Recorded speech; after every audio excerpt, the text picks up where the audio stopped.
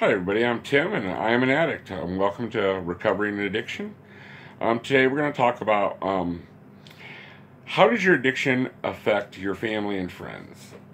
We all know the shame and guilt, the things we've done to get what we need, and it's a long process, and I'm not going to promise you that everybody's going to be receptive, but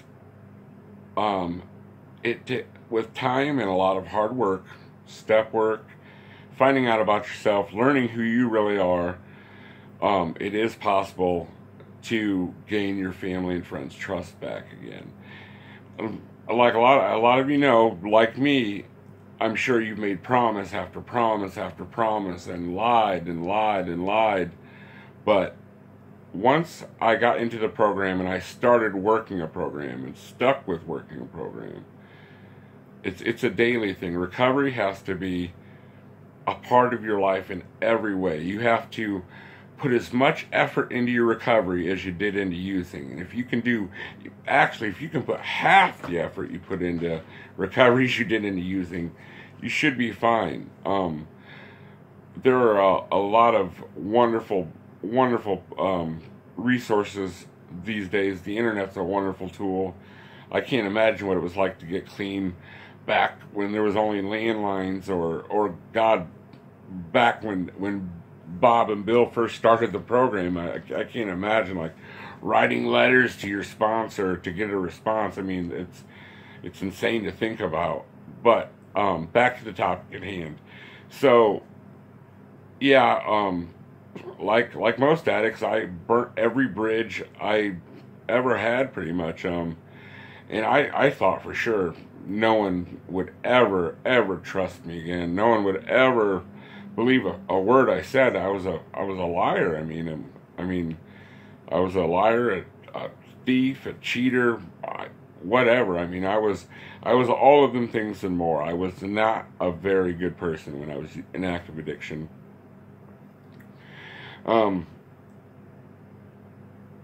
So I want newcomers especially to know that it seems like an impossible situation that your family will ever trust you again. And I know the shame and guilt are overwhelming, but do not let the shame bog you down, because the shame is going to keep you in active addiction.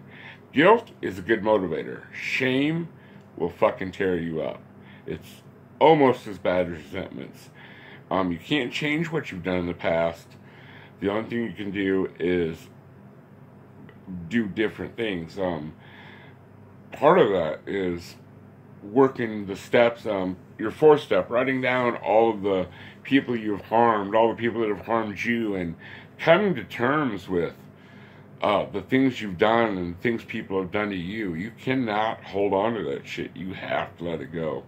You have to let it go, or else it'll eat you alive. And did my family and friends trust me right away? Hell no. Do they fully trust me and believe me now? Probably not, but things are a lot better. Things do get better. It's not an impossibility. I promise you that. This is not an I program. This is a we program. I could never do this alone. A lot of people pray, whatever your higher power may be, that's fine. Mine personally is the group. A lot of people are turned off at first because of the whole higher power God thing, but you got to understand that it's your own conceptual thoughts on the matter. Whatever helps you stay clean is all that matters, as long as it's something bigger than you. And there are a lot of things that are bigger than me. I'm not exactly. Let's just say that when I drove the car, that motherfucker tended to crash into the wall a lot. Let's just put it that way. So, but like I said, I want you to know that it is a long process. But with if you stay in recovery and become the person you should have been all along, and you try to be honest, that's the biggest thing in this program. There's three things, actually.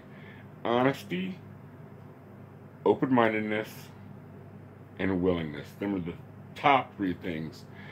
But honesty is paramount. And open-minded, absolutely you have to be open-minded. When I first came to the program, all I did is look for differences instead of similarities. I thought, oh, these fucking people are full of shit. They're not like me.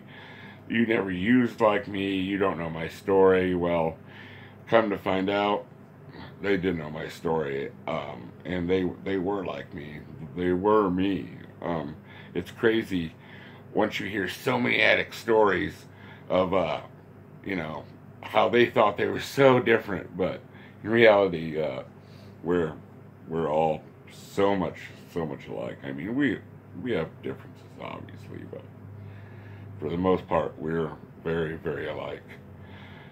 So yeah, I guess that's about all I have for today. I'm going to wrap this up, and I want you all to know that you can do this. I have faith in you.